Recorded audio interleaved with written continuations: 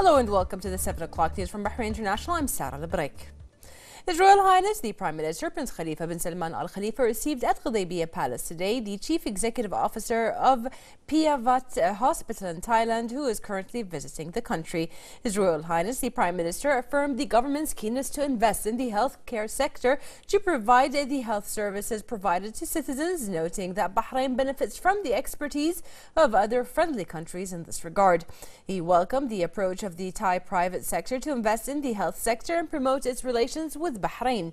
His Royal Highness, the Prime Minister, hailed the Bahraini-Thai fast-growing relations, noting the role of the private sector in this regard through cooperation agreements to achieve the interests of both countries and people.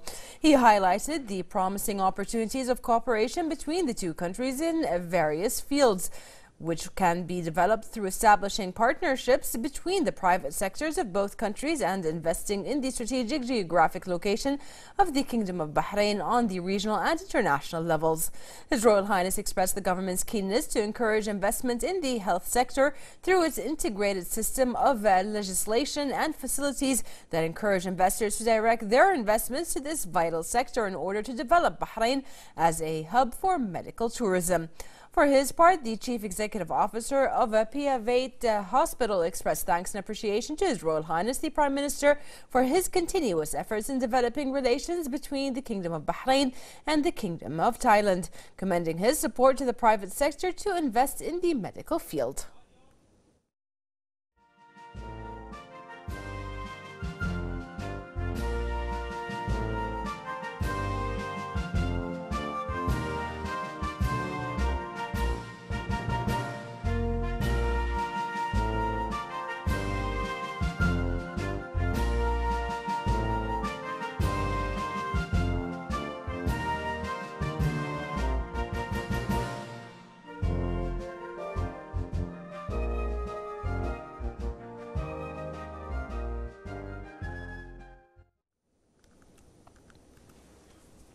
The General Command Headquarters of the Bahrain Defense Force announces that it will carry out a live ammunition firing exercise undertaken by the Royal Bahrain Naval Force, the RBNF, at Her Shatair area north of Bahrain on Thursday from 9 a.m. to 12 p.m. The General Command advises those concerned to avoid the designated firing zone for safety reasons.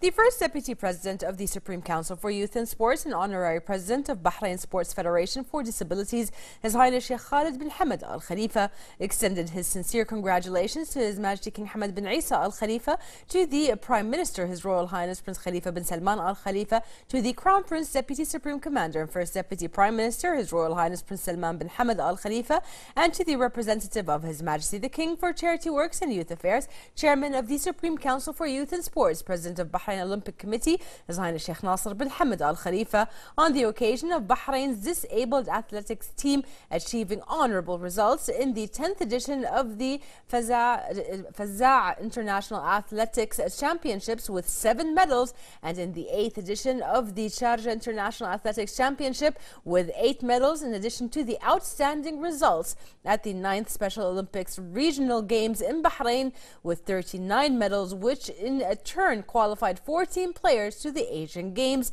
to be held in the Indonesian capital Jakarta in October. His Highness Sheikh Khalid affirmed that these outcomes that totaled 54 medals is a result of the care and support received by His Majesty the King and his constant directions to take care and look after people with disabilities and encourage them to integrate into society, especially in the sports field. His Highness added that the government has placed people with disabilities on the top of its agenda when it comes to government projects, most particularly in sports. He also noted that the efforts exerted by His Highness Sheikh Nasser has contributed to the implementation of the royal directives to increase the presence of people with disabilities in Bahraini sports through effective programs and development plans made by His Highness. His Highness Sheikh Khalid congratulated the President and members of the Bahrain Sports Federation for Disabled People for these achievements and wished them further progress and in their future endeavors.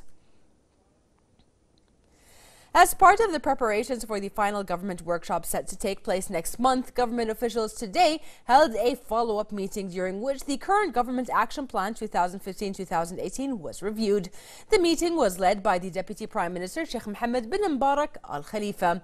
The Minister of Cabinet Affairs Mohammed bin Ibrahim Al Mtawa gave a detailed presentation outlining important initiatives within the current government action plan and associated achievements. Following the presentation, the Deputy Prime Minister highlighted the importance of continuing to build on these achievements to deliver opportunities for citizens. He also instructed government officials to put forward their final recommendations on key policies and initiatives identified during the series of workshops and coordination meetings held in recent months. His Highness Sheikh Mohammed bin Mbarak recognized the important role government officials play in driving forward national development and strengthening government efficiency to meet citizens' aspirations. The Crown Prince, Deputy Supreme Commander and First Deputy Prime Minister, His Royal Highness Prince Salman bin Hamad Al Khalifa, directed government officials during the 2017 Government Forum to lead a series of workshops to identify mechanisms and key priority areas for the government's future goals. The final workshop, which will also be led by the Deputy Prime Minister, His Highness Sheikh Mohammed bin Mbarak Al Khalifa, is due to take place in April. The Deputy Prime Minister, Jawad bin Salim Al Arayal, the ministers and other senior government officials attended the meeting. The Deputy Prime Minister and Chairman of Mumtalakat Holding Company, Sheikh Khalid bin Abdullah Al Khalifa, patronized the inauguration of Miller Middle East Company and its copper pipes factory. He affirmed that Bahrain will continue its policy of benefiting from the competitive advantages it provides to attract foreign investment in various economic activities that contribute to providing high-quality job opportunities for citizens. The Deputy Prime Minister expressed pleasure in the company's selection of Bahrain to establish its headquarters in the Middle East, as it will contribute to increasing the industrial sector's exports. The chairman and CEO of Muller's company, Greg Christopher, delivered a speech in which he asserted that the company aspires to achieve its goals of providing services to its customers in the Middle East and North Africa. The U.S. ambassador to Bahrain, Justin Sabrell, stated that the joint project between contributors in Bahrain and the United States reflects the strength of commercial partnership between the two countries, expressing aspirations to establish more joint projects to create future jobs, opportunities, and achieve more prosperity for the two countries.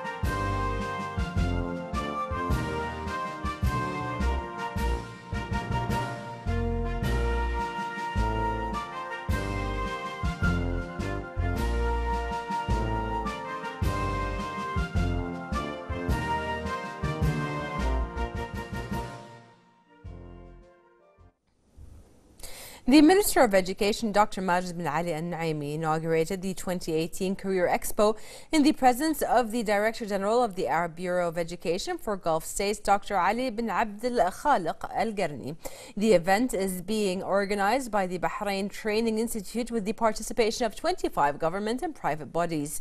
For this occasion, the Education Minister highlighted the importance of this fair in introducing students at the BTI higher education institutions and secondary schools to the needs of the labor market in order to help specify their future professions, as well as to inform job seekers about the job opportunities or options available in government and private institutions, in addition to providing them with quality training opportunities.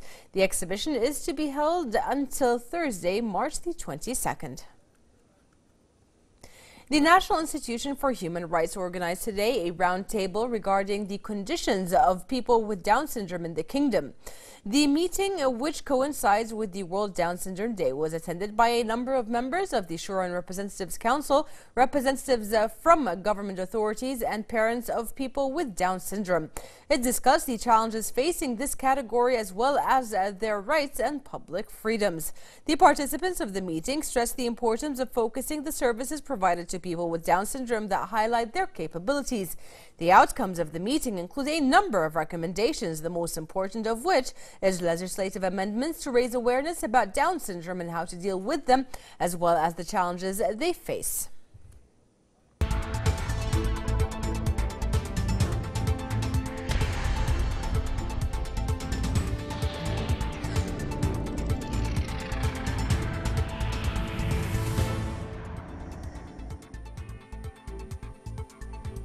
A very good evening. You're watching the Business News in Bahrain International with me, Hiba Abdul Ghaffar. Bahrain All-Share Index has closed at 1,336.43 points, marking a decrease of 4.62 points below the previous closing. The decrease was in the commercial banks and investment sectors, and investors traded mainly in the commercial banks sector, representing 40% of the total value of traded shares. Results indicated that 60 equity transactions took place with a volume of 1,486,812 shares worth 219,929 Bahraini dinars.